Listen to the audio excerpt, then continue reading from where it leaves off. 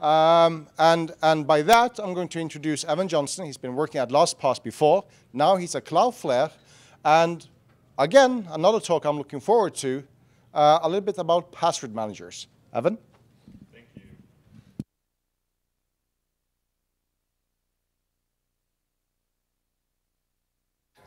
Hello.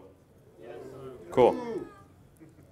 Okay, so my talk is called Evaluating a Password Manager, but it should say lots of password managers and how people should evaluate them.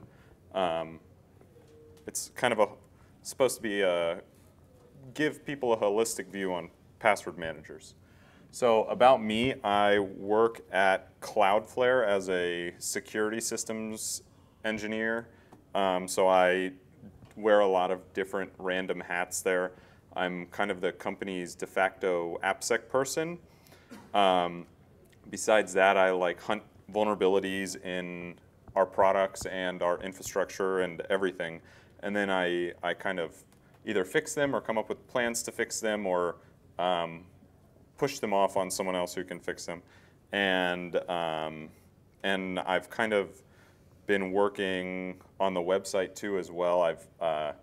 Since we were just talking about accounts and account management, I rewrote all of the account management stuff for the Cloudflare website and how it does sessions, how it does all these different cryptographic tokens like CSRF tokens and stuff. And I also wrote PassGo, which is a password manager written in Go, and it's command line based. The whole reason I wrote it was because I wanted a password manager with more modern crypto for some systems things I do. Like I use it for protecting my SSH keys and whatnot. Oh, and I previously worked at LastPass as an engineer. I worked there for a year and wrote a lot of code. So if you use LastPass and you like it, I helped with that. Okay, so trigger warning, we're going to talk about password managers. And the reason I put this slide is because password managers online are super polarizing. If you've ever read a Hacker News or Reddit thread or Twitter thread about people talking about password managers, it generally goes nowhere. And it's just kind of a lot of people arguing. And basically everybody in those threads is an expert, and they should be the ones speaking. You're on the right place now. So a lot of people love LastPass. They loved KeePass. They loved 1Password. They hated all those same things. Different people hate LastPass. Different people hate KeePass, KeePassX. And that's not what this talk is about. This talk is supposed to be really general and something that's unbiased, and you can kind of step back from what you like and what you don't like and kind of be able to evaluate what is good. And so I'm not going to be throwing bad password managers under the bus yet, and we'll talk about that.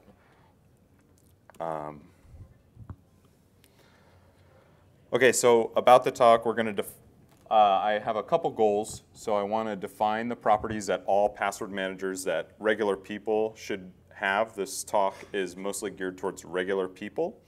Point out some things that are really good that password managers, that some of them do, and talk about some technical details about some of them as well. We'll dive into a little technical stuff. And so which password managers? So if you're unfamiliar, which maybe you are or you're not if you're in this room, 1Password is like, I would describe it as the Apple juggernaut of password managers. It was for a long time considered really Apple-centric, and but great password manager. LastPass, Windows and Linux people liked it. These two are probably the oldest. The two at the top, LastPass and 1Password. And LastPass is also got really popular. The Android UX was really great for, they really did well on Android and Linux and Windows, and kind of not Apple. for a while, and then there's Dashlane. Dashlane is pretty pricey, and they've raised a ton of venture capital. I think I just checked before this talk, and it was like 52 million. They've raised a Series C, which is an absurd amount of money for password managers. Keeper, which is from it. I first heard of it at LastPass, and it kind of got its start on mobile, I think, and it kind of developed from there, and they took off from mobile. Then there's KeePass, KeePassX. These are the whole KeePass environment, like ecosystem, really confuses me, and I don't fully understand it. There's lots of them. And then PasswordBox, rest in peace. They got end of life. They got bought by Intel a couple years ago, and they just got end of life. Pass is a command line password manager written by this really good systems programmer guy. It's written in Bash. It's Git backed and GPG based. And then, so I put these two at the bottom. These are the most interesting. Excel spreadsheets and password journals. These are things people might be using that we want to compare all of these together. So this is kind of a generic design diagram of it might be hard to see, high-level parts of a password manager. So I put 4 of them, and there might not be 4 of them, and maybe some of them are more tightly coupled than others. You have the cloud servers where if the password manager syncs, you have servers that the password managers or the passwords are stored on. Then you have kind of the back-end core of a password manager. So if you use 1Password, there's a thick client there, and LastPass, it's all extension-based. And this is the part that talks to these servers and gets down the passwords and decrypts them. And then you have the application core integration. This is the UI, all the features that are built on top of this decryption, all the junk that gets decrypted, all the features that you see.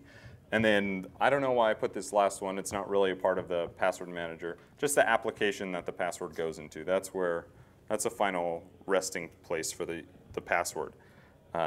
Goes into, hopefully, the correct application. And like I said, some password managers might have all 4 of these. Some might not. So the first part is the servers. And this is going to be missing from things that don't sync. And the important thing here when you're evaluating a password manager, the first is really obvious, that your passwords should not be on the server in plain text. And there are actually some like enterprise password management solutions where it is in plain text. And it's not just enterprise. These are like really big business, like 100 million in revenue, doing password management that I've heard of, and it's kind of insane. But what else should be encrypted here? It's everybody kind of does it different. All the password managers. So the big 2 things that generally differ is some password managers don't encrypt URLs, and some other ones don't encrypt usernames. And I don't think there's a right answer here about whether or not that's good or bad, or I think there's room for improvement for both of them, but I don't really see a huge reason why having everything encrypted, or I'm not sure how to weigh this. And so I came up with 2 tick boxes for evaluating what's stored, and it's whether it's encrypted, which pretty much all password managers encrypt what they have on their server, and then the passwords that are on the server, and then whether or not they encrypt all site data. So if a URL isn't encrypted, then they wouldn't get that second tick box here. The password manager wouldn't. So what else is on this slide? All right, and you generally have a back-end part of an application that does all this heavy lifting of fetching encrypted blob data and decrypting it.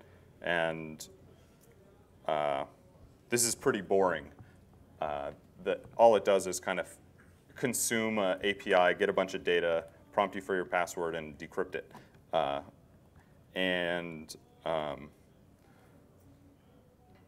Sometimes, so this is where most of the crypto lives. So all the crypto primitive choices live here. And I guess that's significant because all the crypto lives there. And all the features that users see,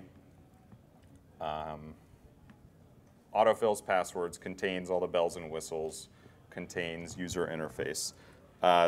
So this might manifest itself in different ways.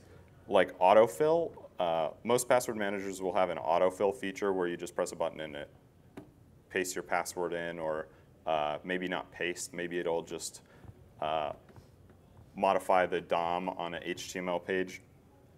And that all lives here. And all the flows of generating a new password and saving it and then communicating with this backend process that then talks to the API to save this new encrypted blob. That all starts at this layer, user-facing. And then one of the most important features that you'd see from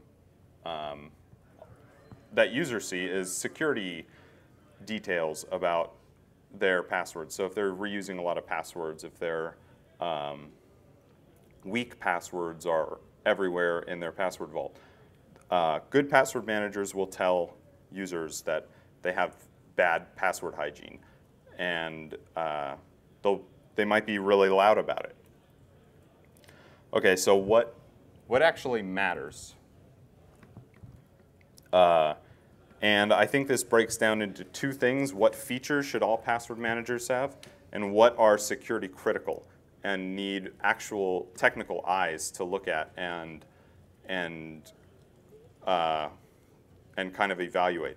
And I think the first one is more about usability, and the second one is security, because that's kind of all there is in this world. Okay, so what should they have? High level, really fast. The most important features that I came up with is password manager or password generator to create different kinds of passwords. If a password manager doesn't have that, it's pretty bad. Just duplicate password finder, finding security details like we mentioned. If you have duplicate passwords, if you have weak passwords, your password manager should notify you. Strong crypto. This is an interesting one, which we'll talk about in a minute. But your password manager should have strong crypto. Just having crypto doesn't really help. It has to be strong, and not all password managers are vetted as such. And I think you won't have as big of a problem with the big names that I listed at the beginning, but there are hundreds of password managers, and once you get out in the weeds and you may find something that works for you, it's kind of scary if nobody's actually looked at the technical details under the hood. And then import export, you should be able to jump ship if you hate your password manager. And the most important one that I think in 2016 is a password manager having good mobile user experience. And what did I put on this slide? Password managers with a mobile. Yeah, so in 2016, like, so many users are mobile first, and that is getting more and more prevalent. And if you just download KeePass XYZ and it's somebody just forked KeePass and made some changes, and you can't actually use it on your phone, even if it's really cool and open source, it is not going to help you that much. And so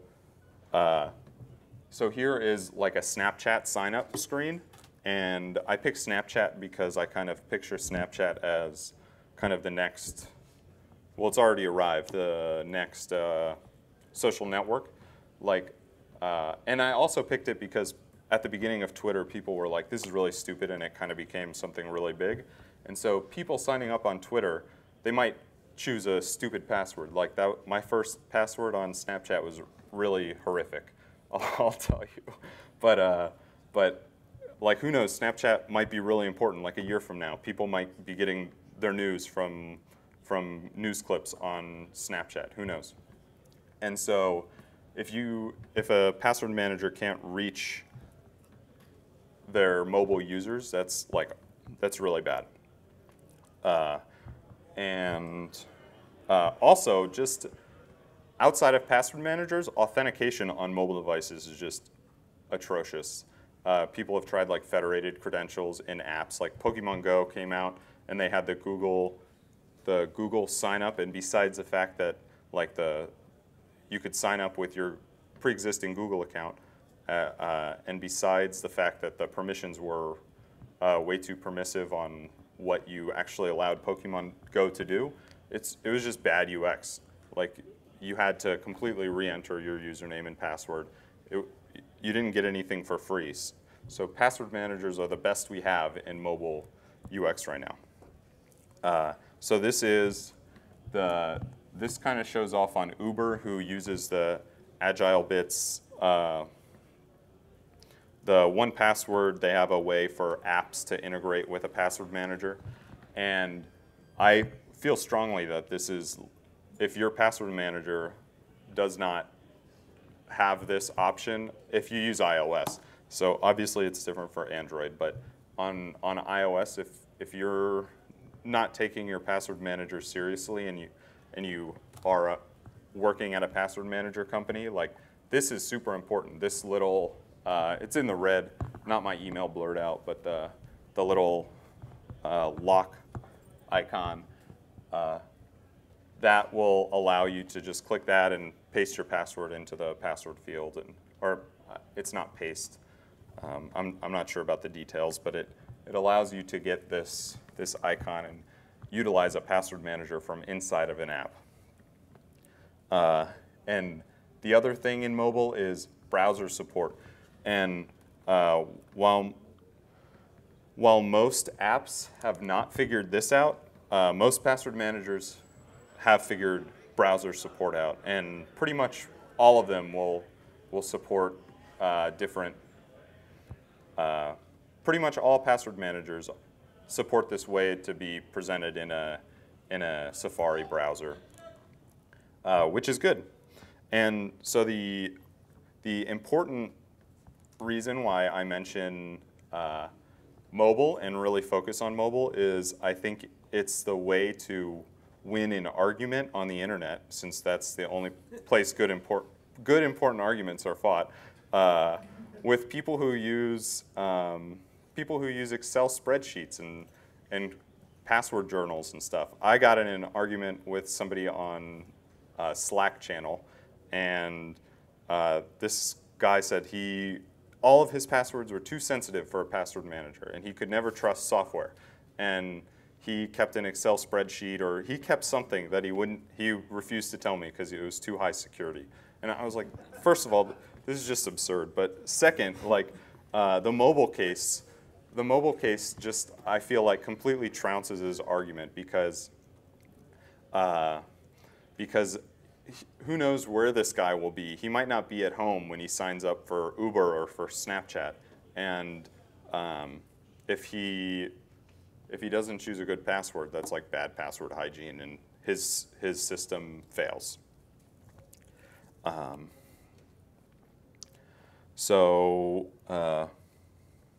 The scary part of password managers is go to the Apple App Store and type in password manager, and there are like hundreds of results, and who knows what these things are doing. Okay, so what features actually need security evaluation? And I think after last week, we all know browser filling logic needs security evaluation. Integration with between the browser extension and whatever background. No, integration between like what the user is doing and how the user interface talks to the back-end system that decrypts all the passwords. Because in Dashlane and 1Password, it's they talk over a WebSocket, and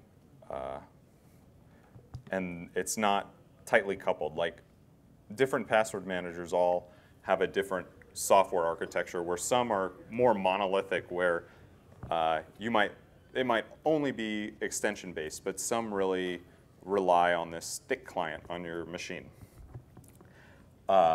Crypto primitives.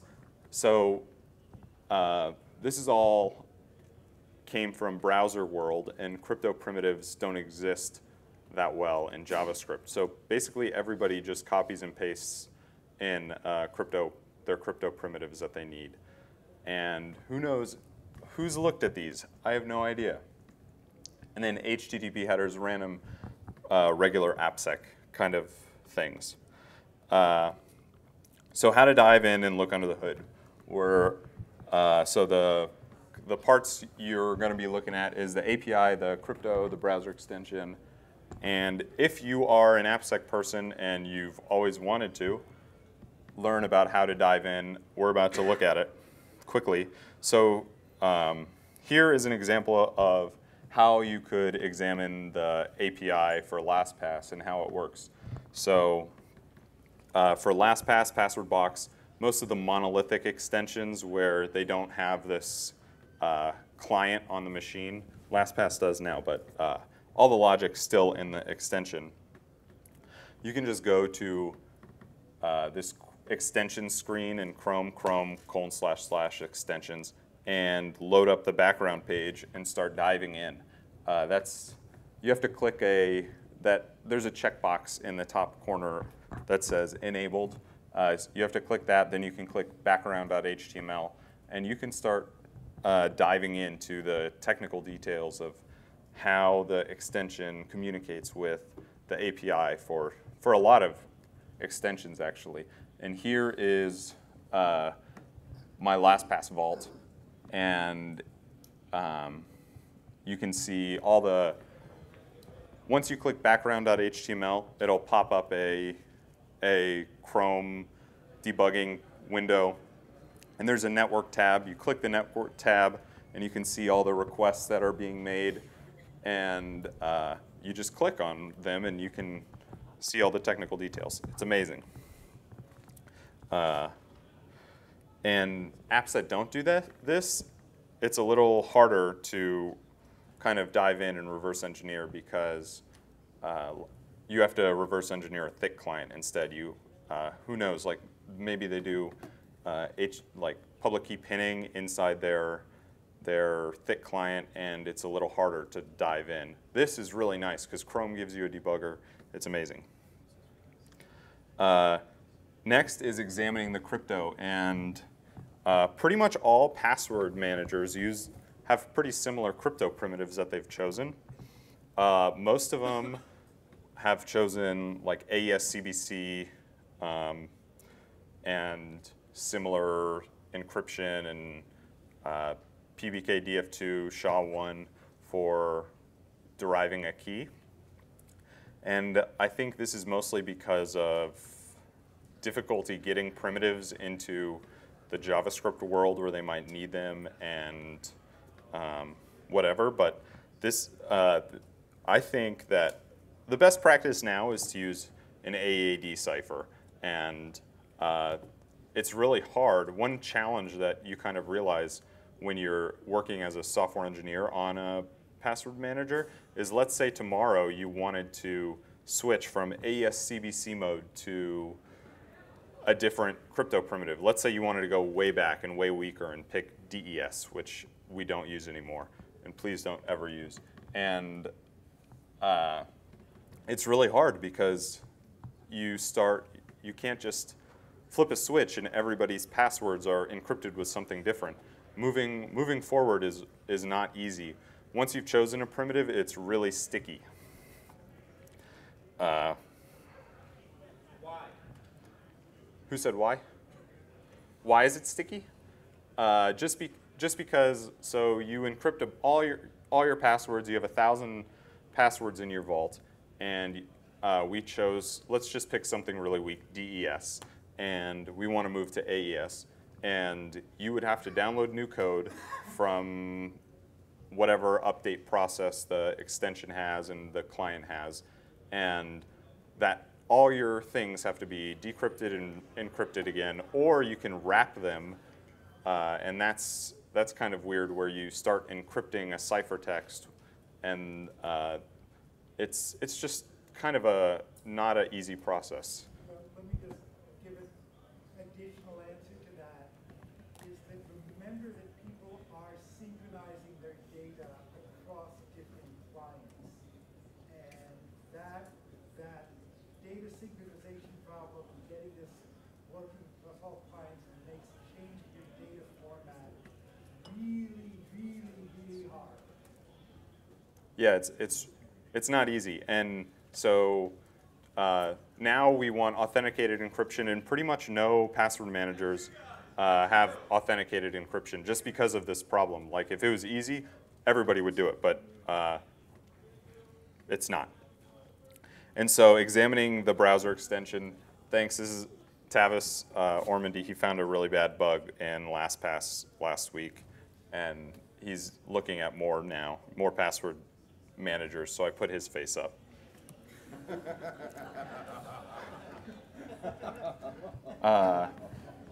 And so finally, examining the browser extension. So the part that he found the bug in LastPass was their autofill logic. And this is fairly easy to dive into because of Chrome DevTools again. Just right-clicking on a page and clicking Inspect Element, and then you can click, you pop open the developer tools, then you can click Sources, and then Content Scripts, which is right here, and then you can just browse JavaScript, all the JavaScript fill logic. This is 1Password's fill logic, LastPass fill logic right next door. It'll format everything for you. It's really easy to dive in and start reading their code and evaluating it. And so out of this talk, I kind of came up with an idea where, if you've ever heard of the EFF, and a lot of people have created scorecards for things like encrypted messengers and whatnot. I want to come up with a password manager scorecard where there is a lot of properties that I define, and password managers either get a green check or a red check, or red. I don't know what that's called, actually. A red no. And I think this would be really useful, just to have something where non-technical users can kind of come see and get a non-biased way to evaluate a password manager that suits their needs. And I got this idea while I was working on this talk, and so I have not made it, but I want to publish it in the next couple weeks and work on this. So maybe you'll see it. I hope you see it. But I plan on publishing it soon. So does anybody have questions? Sure. So for those of us who work with users all the time, where will you publish it? So I have no idea. I wanted to work at Cloudflare. Our PR people have good contacts, and I was hoping to get it somewhere that it might get visibility. I plan on putting it on my Twitter on EJCX_ and Hacker News or something. I don't know. Hacker News and my Twitter are places that you might expect to see it. So do you know of a personal password manager that syncs where you can run your own server? Yeah, so Pass, which I mentioned at the very beginning, the website for it is passwordstore.org. It is Git-backed, and if you like GPG and command line, the reason I recommend Pass is because there's kind of been an ecosystem built around it where you can use iOS app to to access your passwords as well. And it uses Git as the back end, and so you can just host a Git server and have your passwords. Last one. Oh, Jeff Goldberg from Agile Bits, makers of 1Password. At the risk of pushing self-serving criteria, I was a bit surprised at the extent to which you downplayed the not having the URLs encrypted, particularly if that is actually stored or available to the operators of the system. I mean, now for a long time, I mean, I understand the technical reasons why it's difficult to get those encrypted. And when we made the transition to a new data format in which we actually managed to encrypt that, we have been hammered by our users for making that transition too slowly. So,